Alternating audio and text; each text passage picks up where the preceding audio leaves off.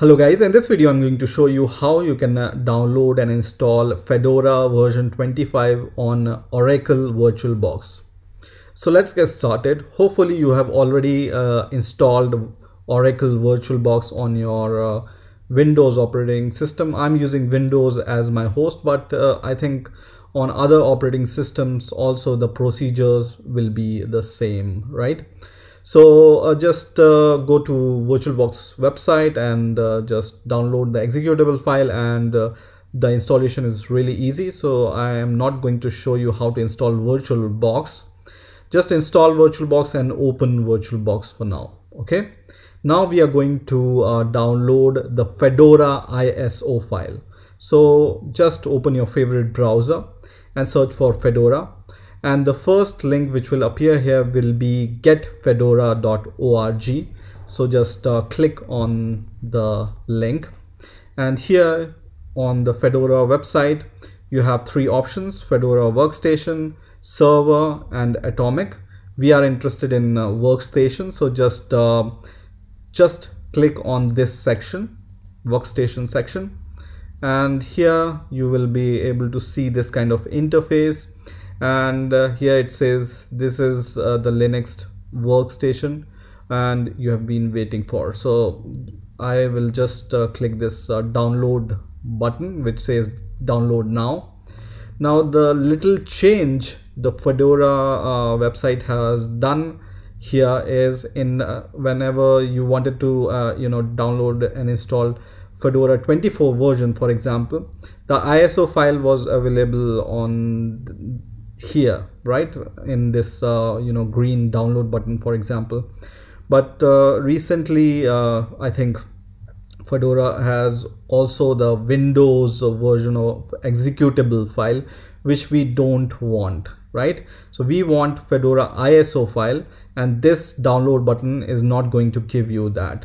And what you need to do is you need to download this ISO file from here, which says 64-bit 3.1 GB live image, right? So click on this link, not on this. Okay, so just click this link, which is going to download Fedora on your Windows operating system, right, which is the ISO file.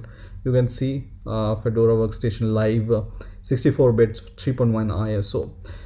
I have already downloaded it. It's a quite big file, so you need to wait for the download. So I have already downloaded this file on my operating system, and this is the ISO file which I'm going to use.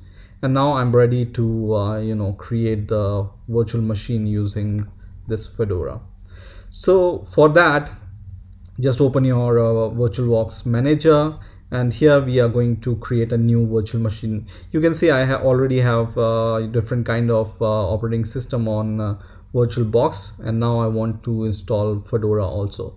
So just click this new button here, and once you click this button, it's going to give you the new virtual machine interface kind of a thing. And here, create a virtual machine, you need to give the name Fedora, and VirtualBox is intelligent enough to recognize that if you type name Fedora here, so just type Fedora, and the type automatically will be selected here will be Linux, and it's going to automatically select the version Fedora 64-bit. If it doesn't appear automatically, you can just choose from here, right? So Fedora 60-bit, 4-bit, and Linux, and then click next. And this is the memory, minimum memory it requires, but we can give a little bit more memory to it, for example 2 GB of memory, for example, and click next. And here it says create a virtual hard drive now, which we want. So just leave it as default, which is the second option, and just click create. Okay, this is going to give you this kind of interface. Just leave the first option enabled, which is VDI format, and then click next. And also here just leave the dynamically allocated memory here, and just click next. And here you can provide the size, whatever size you want to give to your Fedora operating system. It requires minimum 8 GB, but you can increase it to, for example, 20 GB or whatever memory you want to allocate, hard disk you want to allocate, right? And then click create, and this is going to create this virtual machine. But still it's not ready to use because we haven't provided the path for your ISO file in this virtual machine, right? So what you need to do next is just click Fedora and select Fedora from here, and then click settings here, or otherwise you can right click on Fedora and click settings from here also. Both will open the settings option for the Fedora virtual machine, and here you can change some of the settings related to Fedora. So what we want to do here is we want to go to systems, and here you can see we have allocated 2 GB, which is fine. But if you want to provide more processor, by default VirtualBox provide 1 CPU for your virtual machine, but you can increase it from here. For example, I want to use 2 or 3 or 4 processors, right? So for now I want to use 2, okay, and here leave it as default.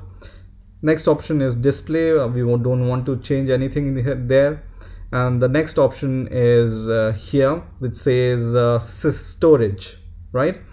And in the storage, what we want to do is we want to provide the location of our ISO file. So just select storage and go to controller, select empty, right? Select empty, and on the right hand side you will be able to see this kind of interface. Just select the CD icon, which is on the right hand side, and then click choose virtual CD disk file. Okay, so just click here and then copy the location wherever you have saved your ISO file, Fedora ISO file, and then provide this location from here, and choose the ISO file which you have downloaded and click open, and this is going to provide the path for your ISO file, right?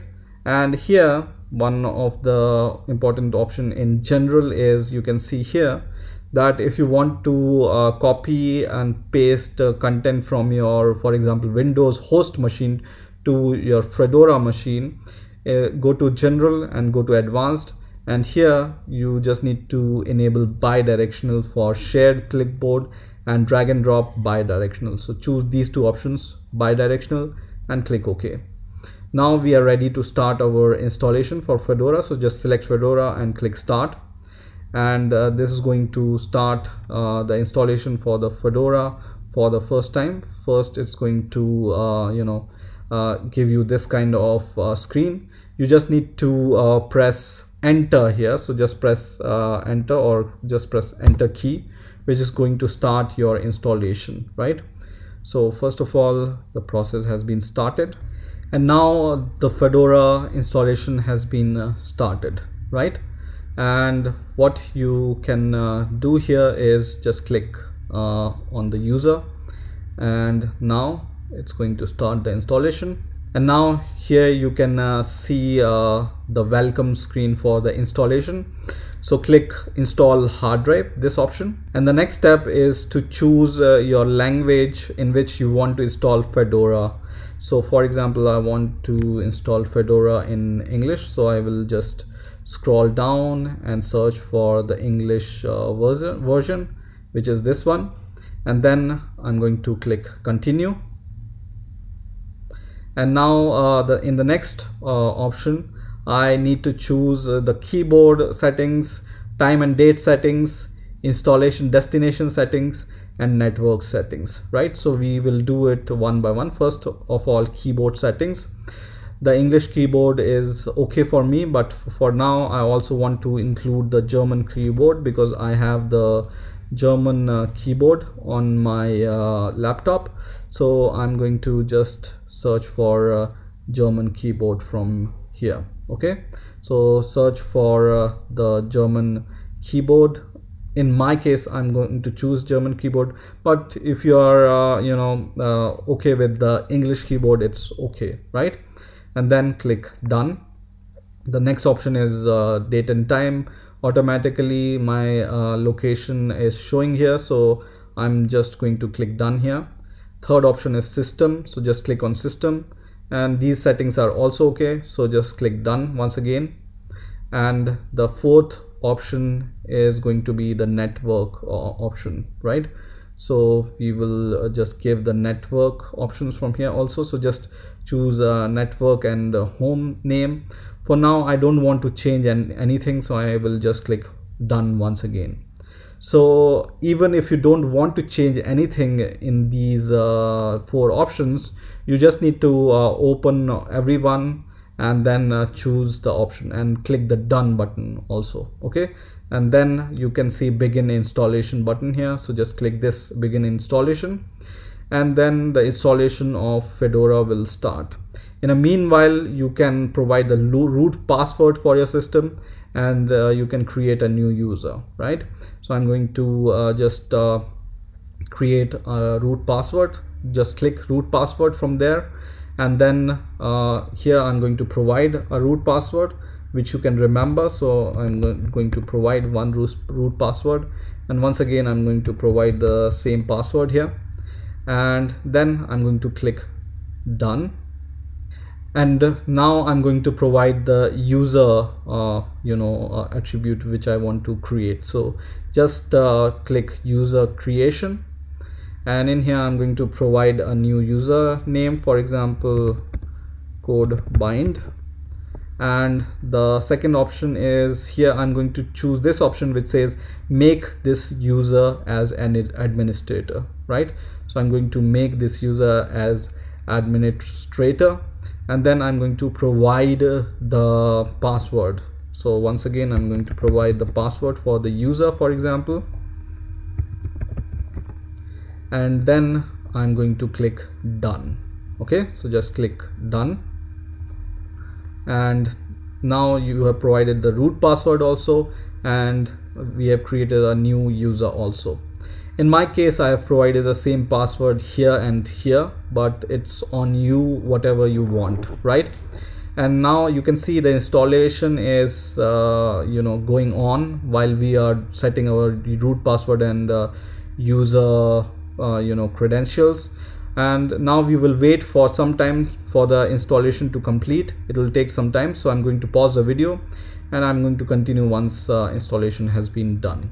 Okay, and now I can see that the Fedora installation is complete on my virtual machine, and I can see this message which says Fedora is now successfully installed and ready for you to use. Go ahead and reboot to start using it, right? So I'm going to click quit button, which is going to quit the installation interface, and then I'm going to restart it. So just go here on the top right hand side and then click this power button, and don't click restart yet. Before restarting, what we need to do is we need to go to device, choose a CD DVD device, and then uncheck this option which says Fedora Workstation Live ISO. So just uncheck this Fedora Workstation option and click force unmount, and then you can see if it's unchecked, then you are ready to restart it. So make sure that this option is unchecked, and then click restart, and it's going to restart. And once the restart is starting, you need to go to machines here. So just go machine, click machine, and then click reset. Okay, so click machine and then click reset, and then click reset here, which is going to restart your Fedora. And here you can see it's going to restart, and just choose the first option, which is automatically chosen after some time if you don't choose it, and then the Fedora virtual machine will start. Okay, and now I can see my login username here. I'm going to click on the username, and now I'm going to provide my password which I have given at the time of installation, and I will click sign in, which is going to log me in, and which is going to show me the Fedora initial window, welcome window I can say. And now I can see the welcome screen. As you can see, the default language is English. I'm going to leave it as default and click next. And here once again I'm going to leave it as default and click next, and once again next and skip. Okay, and then click start using Fedora. So in this way you can download and install Fedora on your VirtualBox virtual machine. I hope you've enjoyed this video. Please rate, comment, subscribe, and